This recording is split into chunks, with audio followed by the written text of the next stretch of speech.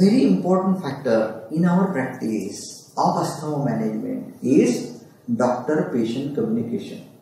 Because if you are able to have a confidence or able to create a confidence in patient's mind, patient will be happy, patient will be comfortable with your treatment, and you will be able to deliver better treatment. Now, first point is the listening to the patients. When patient is a child, listen to the mother or a father, listen to child's chest problem, possibly what happens after exercise. Now, when patient is an adult, listen to the patient properly, because 80% of the diagnosis depends on patient's history. History is very, very important to understand the disease properly and rightly. Communicating the disease, as we have seen, one has to explain asthma to the patient in a proper and easy language. You can use the slides, you can use the models, you can show what is the normal airway and what is asthmatic airway, what happens in the airways, what changes occur in the airways because of asthma.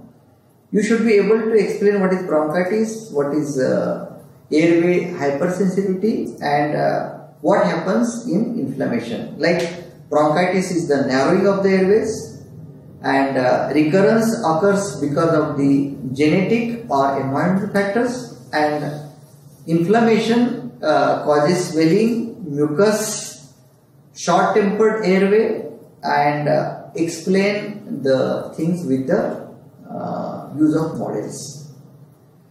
Explain the role of control medication, as we have discussed. Explain them that healthy airway is possible with use of control medications, and tell them that bronchodilators will lead to recurrence. So use of only relievers is not ideal. One has to use relievers as well as controlled medications.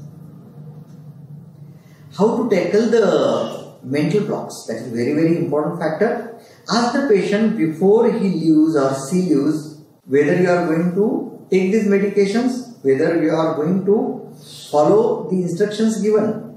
Did I leave you confused or unclear? So ask the patient whether you are clear, whether the idea about asthma is clear, whether the idea of treatment is clear.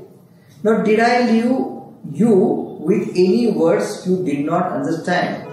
So ask every patient, did you get everything, or are there any queries? Now, how do you feel when I write asthma medications for you? So, now what is your idea? How do you feel? Ask the patient the feeling when you came in my clinic, and now what you feel while you are leaving my clinic. Are you satisfied? Do you know how your asthma or breathing problems become worse? Ask the person or a patient whether they got idea about pathophysiology and how the asthma can become worse.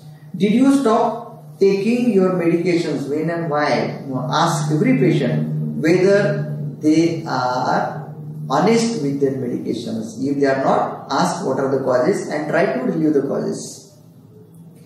Do steroid inhaler therapy is best for asthma? Now, one has to explain.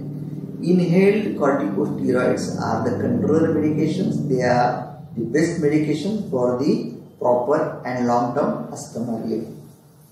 What are the side effects of inhaled steroids if used for many years? Now, one should have an idea, especially in a growing children. One should be aware of the doses of the ICS. Otherwise, for long-term ICS, there is no any problem in using them in a proper doses.